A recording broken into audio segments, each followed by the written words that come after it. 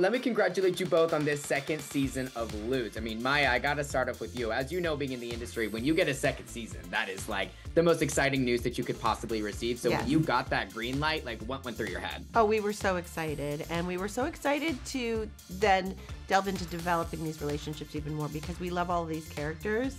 So now getting a chance to see them interact in different combinations has been the fun part.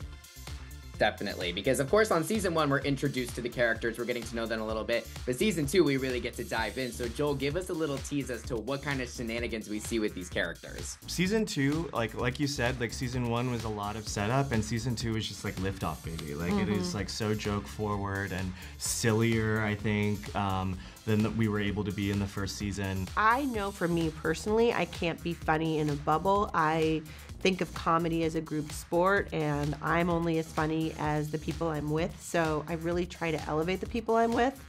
And yes, it makes me laugh, but it also makes me feel funnier when I'm laughing. And it all makes for a very funny soup.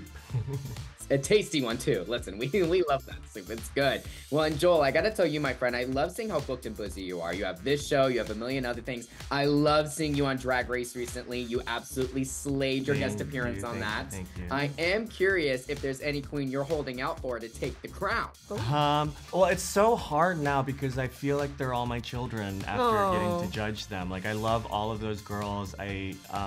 It's really hard to pick a favorite, but I guess if I were backed into a corner, I would say double crowning Nymphia Saphira for sure. Whoa. Definitely. Well, you know what's funny? Speaking of Drag Race, I know on the first season, Joel, you showed Maya Let Loose, which is so iconic.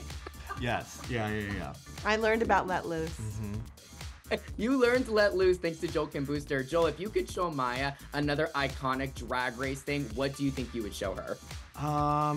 It would have to be like one of the lip syncs, and I think Maya would, while she would appreciate a split and a dip, I think I would show her Dita Ritz versus the Princess This Will Be.